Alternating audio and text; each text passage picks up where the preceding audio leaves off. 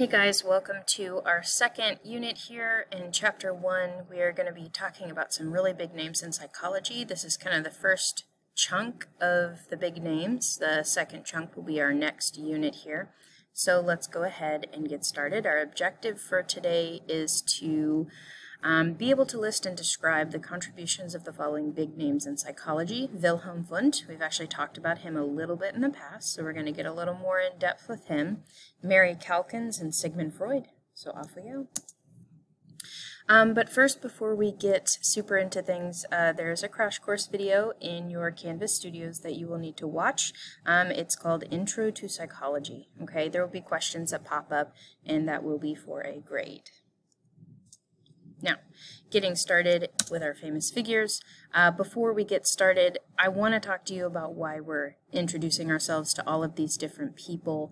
It doesn't matter in what subject you are in school, whether it be math or science, English, history, psychology, whatever. There are famous figures or people who set kind of foundations for that field of study that we build off of now. So we are going to start talking about those people. Wilhelm Wundt, this guy over here, we talked about him a little bit a while back.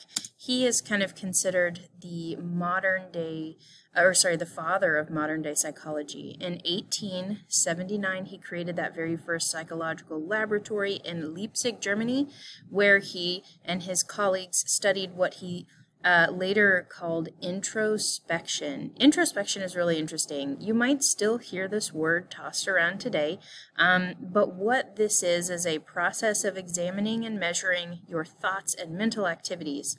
Now, this sounds kind of cool, but there's a problem with it. You can't really measure thoughts, okay? How can I measure my feelings about a person against another person's feelings about a different person? It's really not possible.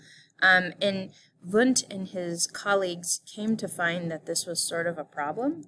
And what happened is that introspection eventually ended, okay?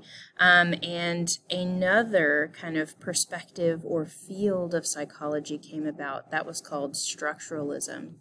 It was not around for very long, and I'll tell you why. So structuralism was a way to look at human thoughts, behaviors, cultures, and experiences. Much like introspection, there was this measuring involved. But again, there's a problem with measuring the structure of the human mind because here's the thing, every single person is different. We all have different ideas.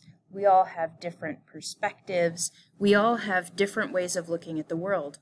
And we all have different ways we were raised. Some of us had great childhoods, some of us not so much. Even identical twins would be different in this structuralist kind of idea. They wouldn't have the same type of mind.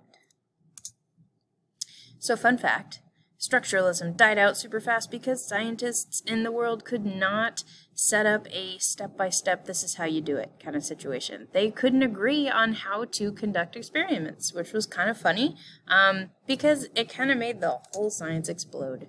Please enjoy my mushroom cloud. You're welcome. Moving on to another person, Mary Calkins, this lady over here.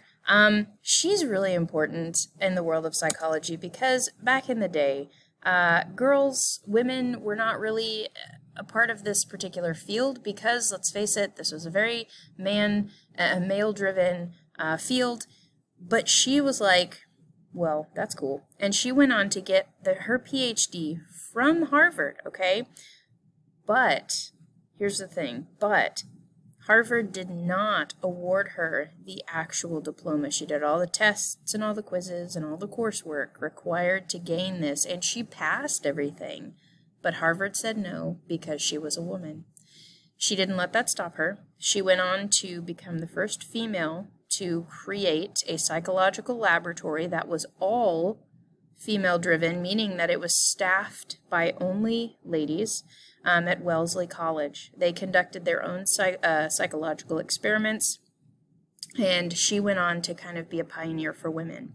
She also became the first female president of the American Psychological Association. This is really a big deal because, guys, the APA, American Psychological Association, or APA, is still around today, okay? They hold conferences all over the world. They have journals and different types of publications that are cutting edge in the world of psychology. She was the leader of that for a while.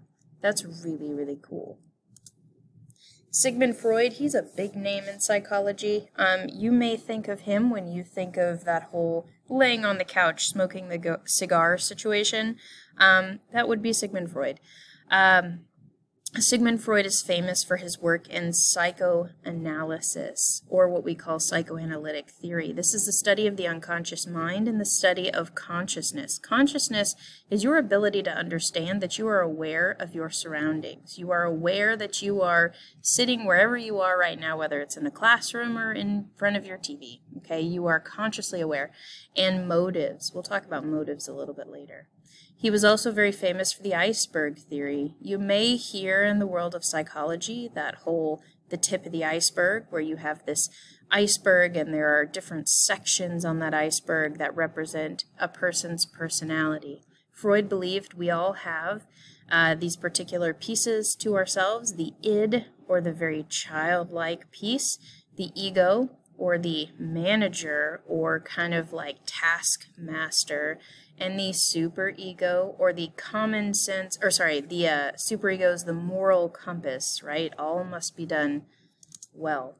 I like to use Harry Potter here for an example because the id, ego, superego is super prevalent here. We have our id, Ron, okay? He's very childlike, kind of annoying if I'm just being real, okay? Then we have our ego, which is Hermione over here. She's very driven, very cunning, very smart, very common sense driven. Then we have our super ego right here, Harry Potter. He is very moral. Oh my goodness, I can't have you involved because you're going to get hurt. Oh, woe is me. It's kind of annoying, but I love Harry Potter, so gotta love my cool examples. So we're going to go ahead and stop here. The next video, I will be starting with Unit 3 here, okay, Chapter 1, Unit 3. So keep an eye out for that and get those mastery checks done. Thank you, guys.